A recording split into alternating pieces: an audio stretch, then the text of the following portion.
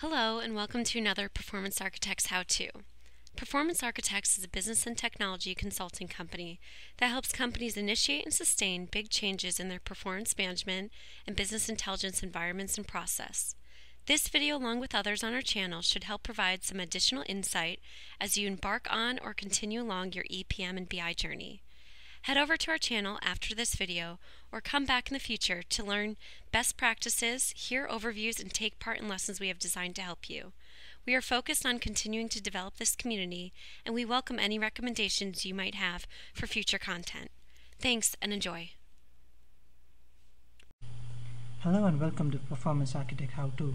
My name is Andy, and in this session we'll see how we create an HFM application using classic administration. Now, before you can create the application, you need to create what's called the application profile.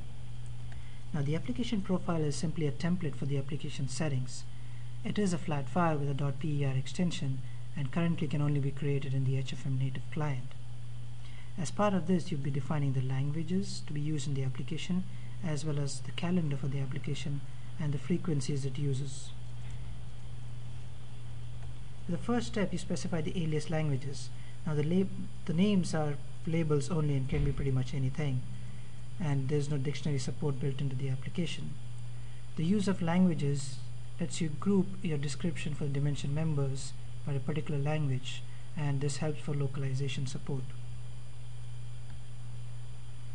In the second step, you define your calendar. You could either use a standard calendar, which could have quarters, months, and you can specify a start month, or you could create a custom calendar where you could specify the number of base periods to be used, as well as a prefix for the names of these base periods. You then specify the start year for your application and the number of years that your application is going to span. In the next step, you edit the frequencies. Now, if you had used a standard calendar, the names for these frequencies get pre-filled, and all you need to do is update the descriptions for each of these periods for each of the languages that are created previously. And if you choose a custom calendar, you have the opportunity here to add your own frequencies. Now, the thing to note is that the number of frequencies here has to match the number of levels in your calendar. In the next and final step, you customize your calendar where you can specify the labels for each of your periods. I mean, you can edit the labels for each of your periods as well as give them a description for each of the languages described. Other than that, you can also move your periods around. So, for example, if you decide that a quarter 1 should have 4 months rather than 3, you can do it here. After you create the application profile, let's see how we create the application itself. You can either do this in Workspace or in the HFM native client. Over here, we're going to do it in Workspace. First, you select the server or the cluster which you're going to register the application to. Then you specify an application name. Now, this cannot start with HSX, HSV, or HFM because these are reserved words. And the application name can be a maximum of 10 characters and cannot start with a number.